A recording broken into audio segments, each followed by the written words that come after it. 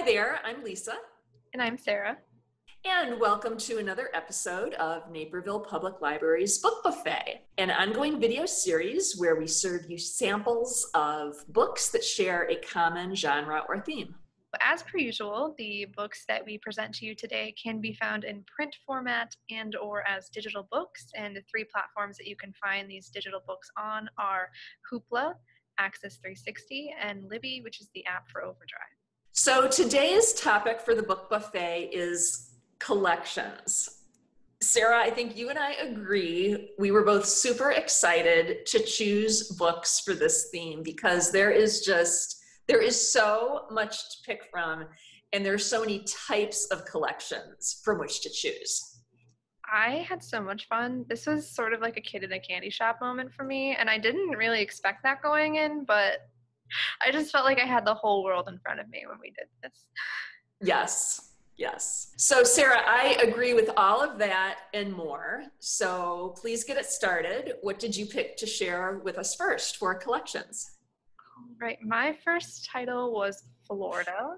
This is a collection of 11 stories, and surprise, surprise, they do take place in Florida. Lauren Croft does a really good job of sort of blending the Florida landscape with everyday life in a way that I found very readable and very much captured my interest, because it sort of felt like the wildness of Florida interacted with everyday life in a way that felt as though it was sort of mirroring the dangers that you encounter unexpectedly in everyday life, just like you would accidentally happen upon, like, say, an alligator or something in Florida. Her writing style somehow is both no nonsense and sort of precise and simultaneously surprising and sort of like stuns you at moments. There's one story that specifically stuck with me, and it's the story of this mom who's left alone in a cabin with her two young kids in remote Florida. And at one point she gets on a chair to change a light bulb, falls off the chair, knocks her head, and is just like laying there dazed on the floor. That moment just sticks in my head of her just like laying on the floor, her kids like crying, asking her if she's okay, and her just like staring up at the ceiling, confused and out of sorts. There's just something about it that I can't stop thinking about, and I wish I could explain to you what it was about that moment that just sort of shook me and continues to shake me even after I've read this. What a testament to powerful writing that this author was able to evoke that deep emotion and unsettled feeling with you just from words on the page. I mean, I so admire writers who can do that. Yeah, I really found myself admiring her too, because I mean, in that same story, there's like stuff about how a panther might be lurking around the cabin. Oh, and, like, compared to her falling off the chair, like, the panther is nothing. I'm just like, I don't know how you take like this sort of like background deep fear. Yeah, how do you go from there to that? Yeah. Right. And I was just like, well, forget the big cat. Like, like, what is really like visceral to me is just this mom not being able to cope, you know? I don't know. I'm just going to keep thinking about it for the rest of time, I think. Well, I was really excited when you picked this book because I have been meaning to read this for a long time, and you know how it is. It just takes time for books to get to the top of your list. But I really tend to gravitate toward fiction that is about ordinary people, ordinary families who are just kind of going along, and then they find themselves in extraordinary situations. And from what I've heard about this book and from what you have just told us, it seems like this really fits that bill. And so now this just really makes me want to read this even more. Oh, for sure. Like, if that's what you're interested in, then this is for you. What's your first pick? So my first book is very different from the book that you just shared. Mine is a collection of columns by Mary Schmeek called Even the Terrible Things Seem Beautiful to Me Now. And Mary Schmeek is a syndicated columnist for the Chicago Tribune. She's been writing for them for, I believe, over 25 years. She has also won the Pulitzer Prize for her writing. I love Mary Schmeek's writing. I usually feel that she is speaking directly to me. I also really admire how varied her columns are. I think she's in the Tribune 3 times a week, twice a week, and then on Sundays. And her columns range from themes about family. She is one of 8 children, so she has a lot of family stuff to talk about. She writes a lot about her mother, who passed away several years ago. She will write about local Chicago people who she meets, and she feels they have an important story to tell. Sometimes her whole column will be a poem that she has written. Sometimes her whole column will be a list of 10 books that I think you should read this winter. She's so varied in how she writes. And actually, in a stroke of perfect timing, her column this morning, which I read right before I came to work today, and as we're filming, today is Friday, October 23rd, 2020, she wrote about voting. And not about who to vote for or any of the political issues that are going on with this election. She wrote about physically how she had decided to vote this year and how it made her feel. And I read that column and I just thought, Mary Schmeek, you have done it again. This is exactly what I am thinking. I admire her writing so much. If you've never read her and are interested in exploring a writer with a very vivid, versatile voice, I highly recommend this book. If you're a Mary Schmeek fan already, this is a great kind of walk down memory lane for you because it's a great sampling of her columns over the past 25 years. I love her. I love columns. There's just something about them. I don't know. There's something about the connection there that I think you're speaking to here that I also really enjoy. Something about someone coming and telling you sort of about their lives, but also about your own that I can really get into. So I could see myself picking this up for sure. Yeah, absolutely. And books of columns in particular, I think are great if you just need something to keep on hand, if you want to read in short little bursts. Because, I mean, a column is by definition kind of bite-sized.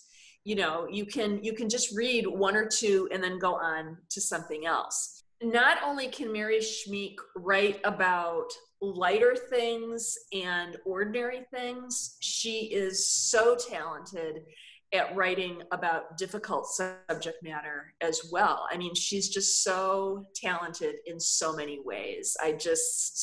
Again, I love her.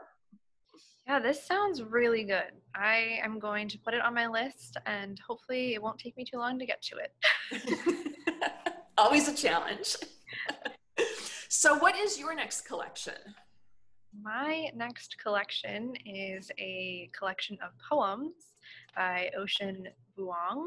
It's called Night Sky with Exit Wounds. I do not read a lot of poetry, so I will just throw that out there to begin with. I don't want anyone watching this to think that I am a poetry expert by any means. That said, I really enjoyed this collection. It's so interesting, and it's an interesting perspective because Ocean was born in Vietnam, and he moved to the States with his family when he was 2, I believe.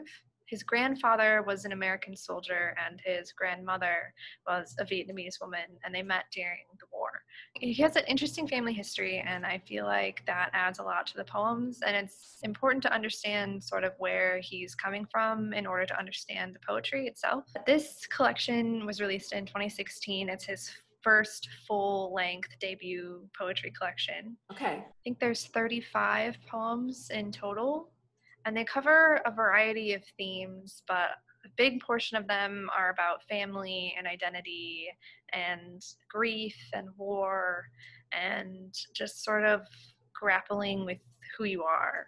There's a lot of sort of his grief over not really knowing his father in here and just his experience as a Vietnamese American and just thinking about war in terms of its long-term effects on different generations. So there's a lot going on in here, and definitely an emotional collection of poems, and it's definitely going to stick with me for a while. I had to reread quite a few poems to know what was going on because I am not a poetry expert, but I think poetry often needs rereading, so don't let that stop you. I feel like, you often have to parse out what's going on in a poem, but I think it's made all the more beautiful for that. There are many phrases I won't forget, and there are many sort of juxtapositions that I will continue to think about. And I recommend it for anyone who either A, loves poetry, or B, wants to explore some more poetry. There are also many guides online, I will say, if you struggle with poetry. There are people to help you. So don't feel like you have to go it alone if you hit a poem and you're not sure what's happening. Yeah. Oh, and I will say this is not available in print at the library. It's only available through digital formats. And I will say it's better to read it on a tablet or a computer screen so that you have more space, because sometimes the format gets wonky on the small phone screen, and that does not help you when you're trying to read the poems. Yeah, no, that's important. That's a great tip. Thank you for sharing that. I'm kind of in the same boat as you are. I do not read a lot of poetry, but when I do, I really appreciate how with poetry, literally every word counts. Every word was chosen for a purpose. I do enjoy reading poetry just for the appreciation of the craft. And I have not read anything by this author, so I think I probably will take a look at this. I'm glad you picked this as one of your books to share. Yeah, I enjoy this even more than I thought I would, and I think he's also just released a debut novel, so yes, check that out too if you want. What's your next pick, Lisa? My next pick is a collection of short stories by Lucia Berlin. It's called A Manual for Cleaning Women. The author actually passed away in 2004, so this collection was published after her death. She was quite prolific during her life, but not super well known. I can tell you that after reading this book, I hope that people continue to discover her, because this woman could write. I nearly picked this one. Did you? To read, and yeah, but I did not. So I'm so excited to hear about what you have to say. Yeah, it's hard to describe this. I think there's a little over 40 short stories in the book. Some of them are extremely short. One of them is literally only a page and a half. The adjective that I kept thinking of when I was reading this book was gritty. The subjects that she chooses is very gritty. Her characters are very gritty and down to earth. She writes a lot about disenfranchised people. She writes a lot about immigrants. She writes about people who do jobs that many of us don't want to do. She writes about a lot about people who need assistance, whether it's medical assistance or psychiatric assistance or just neighborly assistance. A lot of the people that she writes about are people that are somehow in need of some sort. Some of the topics she writes about, I can't lie, they're kind of tough. As a warning, she does write about alcoholism at times. She writes about illness. She writes about violence, not in every story, but in a lot of them. So that's just something to be aware of. But I would really encourage you not to let those topics turn you off of her writing, if it's at all possible, because she really sets her scenes well and you feel like you're there. She also has this way of writing where her language is very spare. It's not flowery language at all, but she's writing along in this very spare, definitive voice. And then she just hits you with a line that will stop you in your tracks. She was a very talented writer, and I wish more people knew of her. Well, this was already on my list, as I said, but I definitely am going to keep it there based on what you've told me because it sounds very good. And like we finally get some narratives from people we might not normally get them from, which is exciting. So, yeah, I'm going to have to take a look. I'm excited about this one. Yeah, there are some other books by her that have also been published. I definitely want to read more of her. And that's one of the biggest recommendations that I personally can ever give about a writer, that I want more. So, what is your last book today? My last book is called Her Body and Other Parties by Carmen Maria Machado. This is a collection of short stories that is strange and sort of haunting.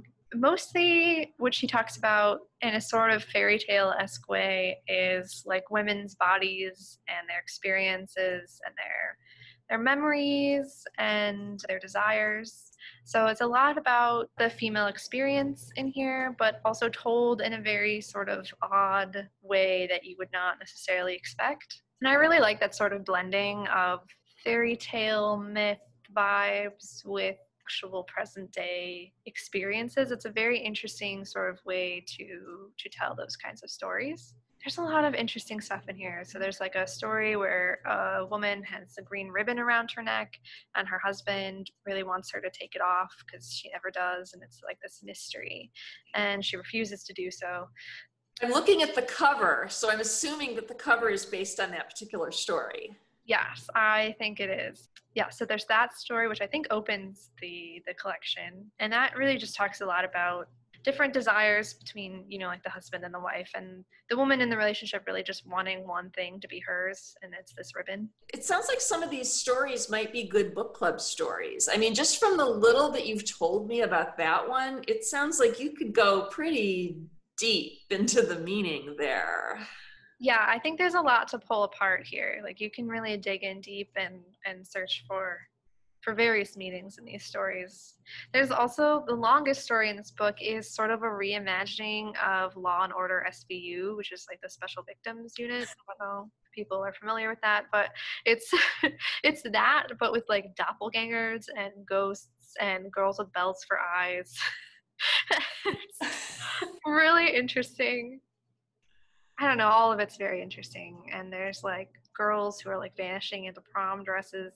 There's a lot to read in here, even though I believe there's only 8 stories total. But oh, wow. It seems like there's a lot going on in them. I have never read this author. I know that she is one of your favorites. I think I've basically read anything that she's published at this point.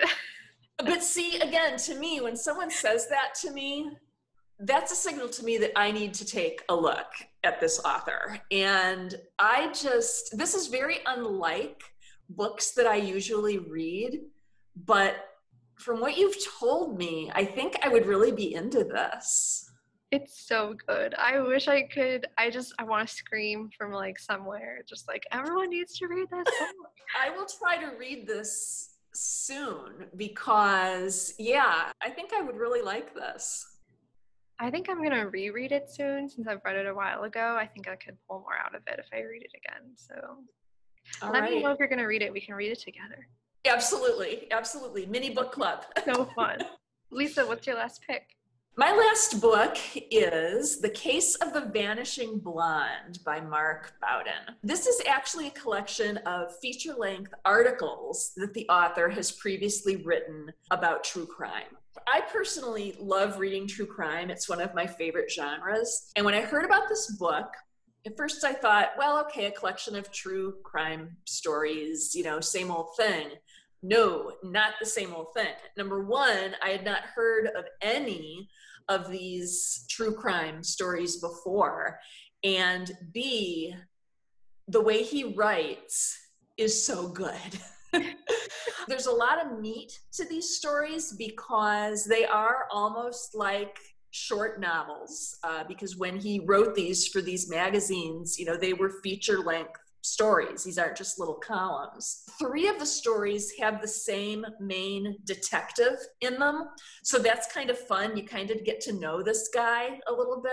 My favorite one, I believe it was called A Million Years Ago. And it was the story of this murder that happened back in the 80s in Los Angeles, and it became a cold case. And then in the 2000s, they started kind of a task force to really dig into these cold cases and see what they could find out now that DNA testing had come so far. And the detectives assigned to this case discovered that a main suspect was another detective, a female detective, in the Los Angeles County Police Department. And the way the author takes you through this story, how they question her, is so awesome. You feel like you're in the room with them, and we know that she's a suspect, but she doesn't know.